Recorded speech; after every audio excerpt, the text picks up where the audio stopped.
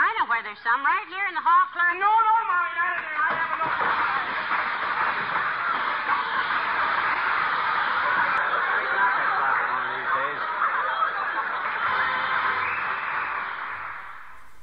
What we have here, let's start with it. Let's start with this part.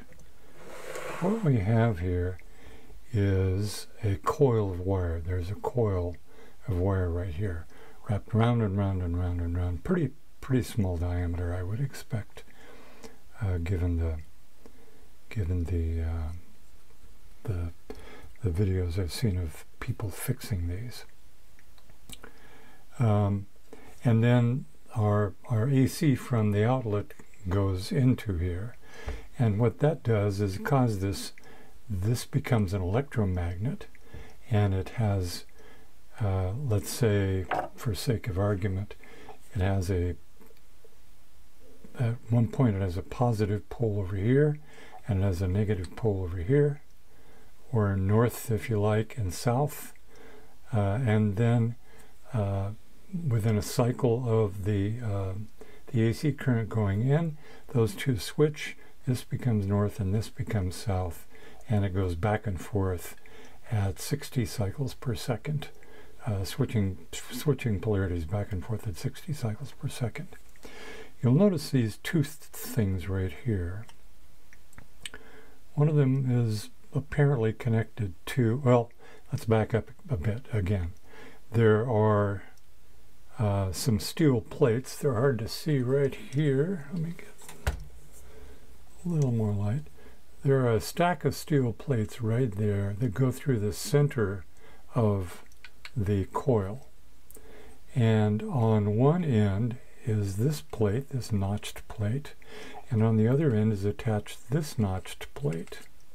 And as the electricity is going back and forth through here, creating a north-south, north-south, north-south, north-south, these plates right here are going north-south, north-south, north-south. And as they ratchet back and forth, they change their polarity.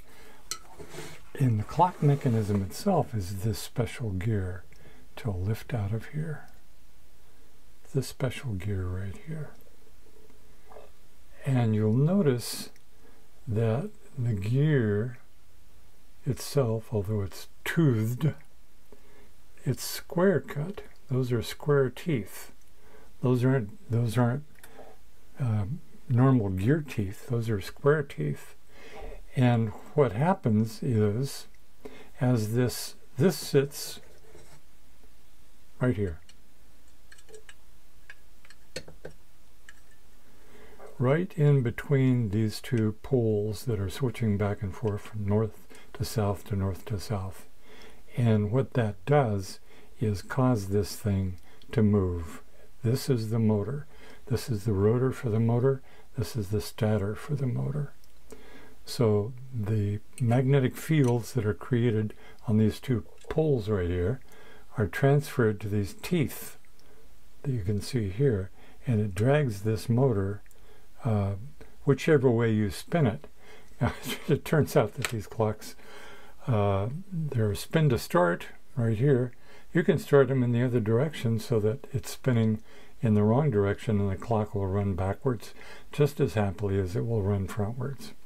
But that's how this motor works. This is an alternating magnetic field pulling on this particular pulley, because it has steel here and brass here. Brass isn't affected by a magnetic field, but this steel plate is, and it gets dragged one way or the other, depending on which way you spin the spin to start button.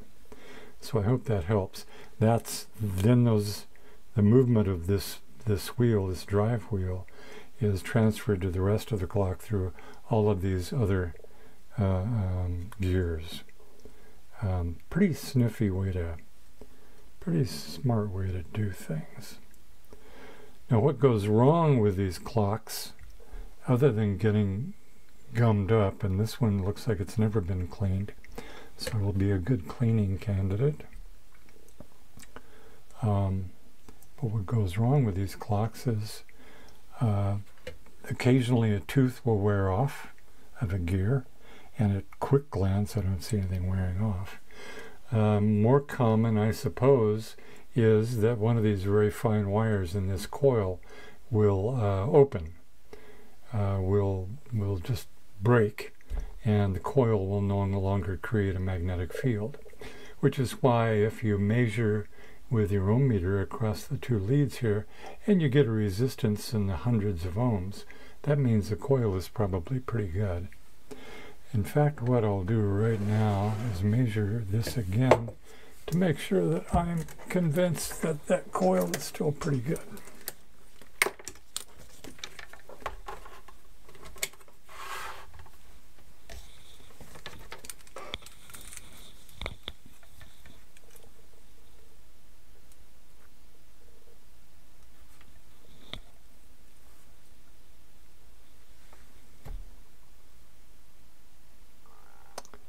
And it's 626, 0.626 k ohms, or 625 to 626 ohms.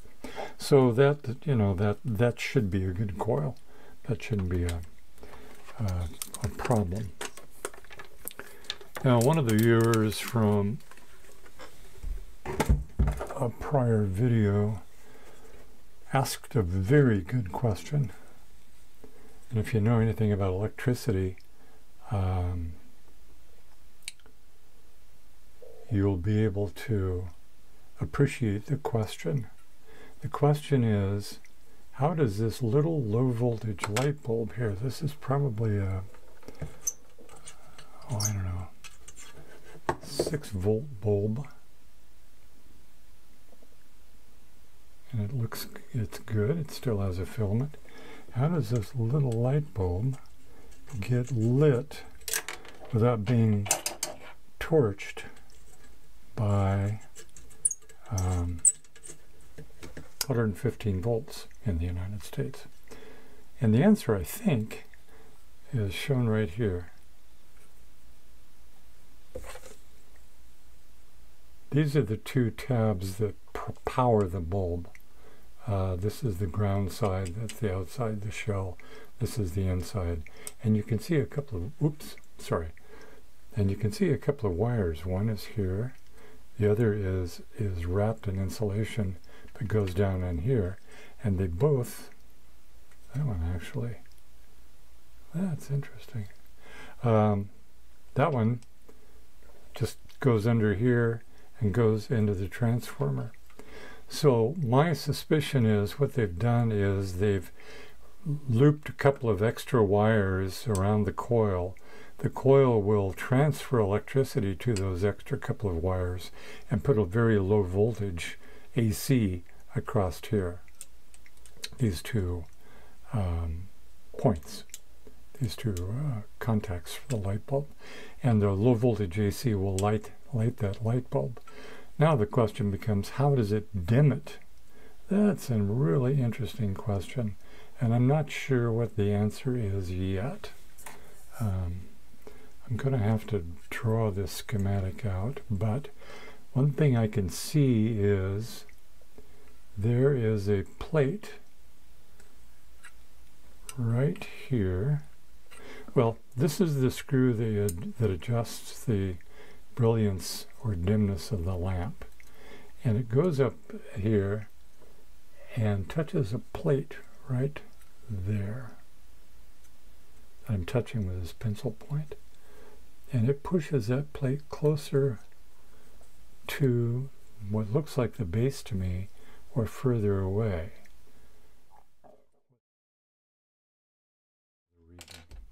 So we've got the clock apart, no catastrophe. What I will do is I will go get my ultrasonic cleaner. One other thing to talk about regarding the gears, and I'm not sure why,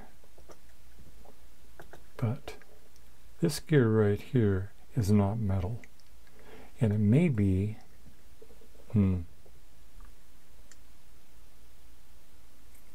I don't know why. This is a phenolic gear. This is made of sandwiched resin. Why is that? Why is that phenolic? I'll have to do some research, try to find out. What I can see is the motor rotor, right here, rotates. It drives this phenolic gear, which in turn has a brass gear down here that drives this gear here, and so on and so forth. So why is it phenolic? I don't know. I'll have to answer that if I can at a later video. But what I'm going to do is lift these parts out, put them in the ultrasonic cleaner, and give them a good bath.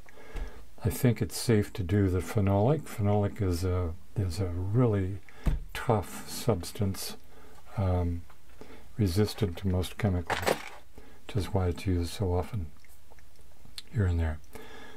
So I'll take it apart in video and put it in the ultrasonic cleaner, and then that will be the end of this video.